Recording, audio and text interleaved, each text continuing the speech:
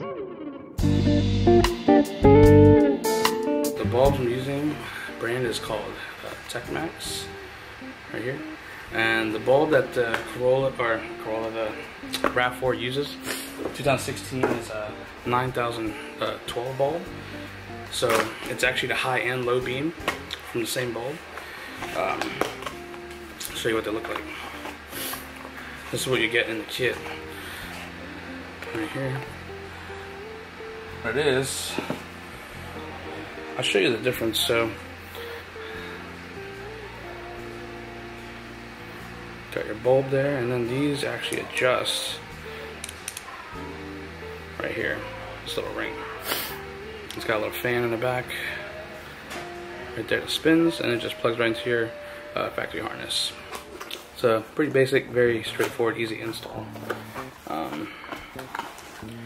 This is what the factory bulb looks like. This key, you can see this is the difference. I thought I got the wrong bulb because see how this has got that big one. This doesn't have that that big prominent one. See the difference? I don't know if you can see. So the difference doesn't have it. So it still fits. It locks in. I've been driving around. I don't notice any shaking in the bulb, so it's been good. I actually asked for an exchange just in case, and they sent me the same one. So,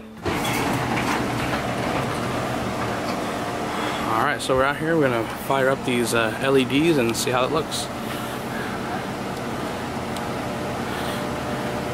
And as you can see, it's got a pretty nice light output. It's pretty streamlined, as opposed to other LED bulbs. I had bad experience with a lot of hot spots with this.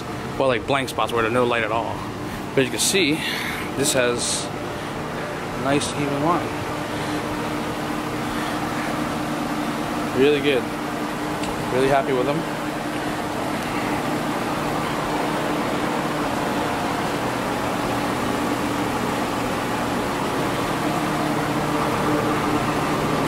Nice bright LED light.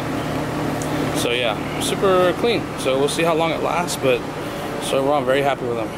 Not bad at all, don't regret it. So definitely a lot less hassle than a HID, so definitely recommend. Fitting in there exactly like it didn't feel secure, but it kind of wiggled, but I'm driving it and they seem stable and they're bright too. And it still retains the same beam pattern as the OEM, so there's not a lot of like glare and a lot of empty missing spots like the last ones I tried in the Forester from Most Plus. They just had a really bad beam pattern. Anyways, these has a nice, more defined cutoff, and I can see more, so definitely notice difference, and I like them so far. Like I said, they're 40 bucks, so they better be good.